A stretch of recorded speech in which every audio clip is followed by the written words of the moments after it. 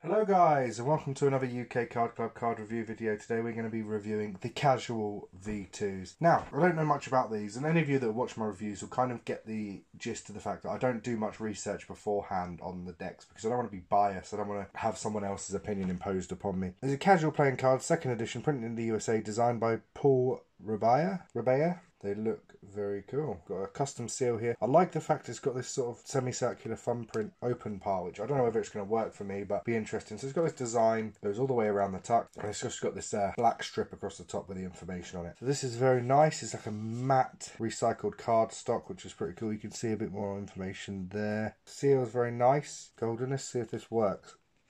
I'll tell you now, it doesn't. There we have it. So it didn't work as a standard, but I've managed to make it work. So we have the Joker.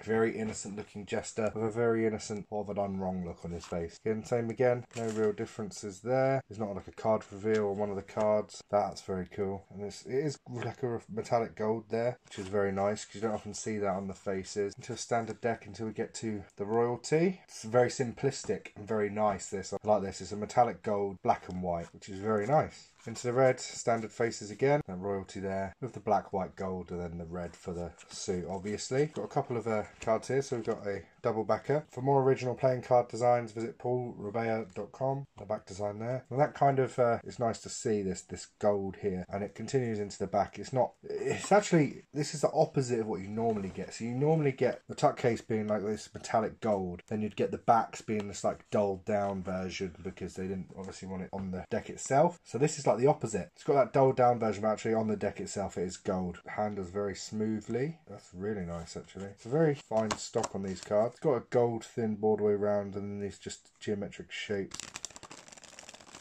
Yeah, that's nice. We'll give these a bit of a shuffle and see how they do.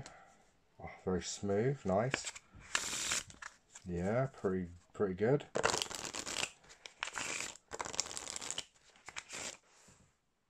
Yeah, that's very nice. And these would be good for cardistry, I'd imagine. I mean, for me, I'm not very into it or have a massive understanding of it, but these sorts of designs you see in a lot of cardistry decks. The problem is that these borders are quite thick, so in order to see the designs underneath, you need to give it a really wide spread because the smaller it gets, the less you see. And I mean, by this sort of stage, you're not seeing any of it. It looks really nice. Yeah, I'm impressed. I mean, I was impressed with the tuck case. I expected them to be decent based on the tuck. They're actually nicer than the tuck indicates you to believe. This is a very sort of dull, matte, almost cardboard brown, whereas you get this real nice metallic gold on the actual deck itself. So yeah, I'm really impressed. I really like these. I'll be interested. I'll be checking his website out for sure, see what else he has.